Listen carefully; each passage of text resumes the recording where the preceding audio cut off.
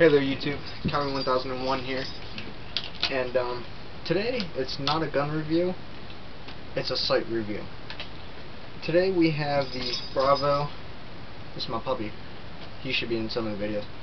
Anyway, today we have the Bravo 1x30 red dot sight.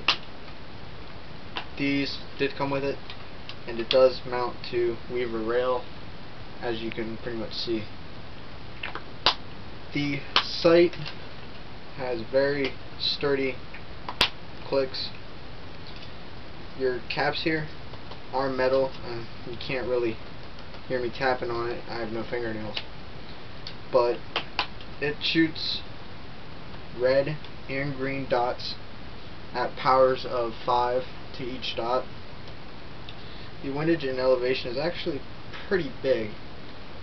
If you guys here, I'll set this up in front of the camera at, job buddy, a number 5 power, so you guys can see this here.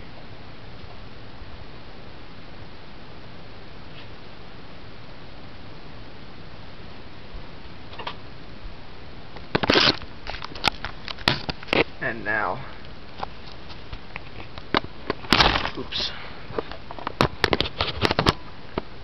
As you can see, it's kind of just a green dot. The red, that's at power 5, 4, 3, 2, and power 1, and off. Here's red, power 5, 4, 3, 2, 1, and then off. Give me a sec here. Sorry about this, guys. It's kind of like really hard for me to see around when it's dark.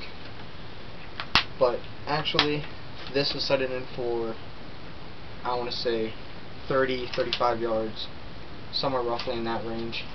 And with an AEG, it's not very accurate. But I'm pretty sure that if you put this on a sniper, you would get pinpoint accuracy. And it's really nice because you can sort of judge where they're going if you have it sighted in correctly.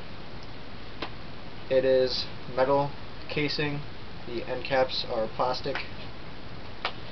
This scope is $30 at Airsoft GI. I know Evike or Evike.com, however you care to pronounce it, actually sells them for $30, but they're a Matrix. So they actually are a different company, but they are both pretty much the exact same thing. And that pretty much concludes the review of this red dot sight tube style. Later, YouTube.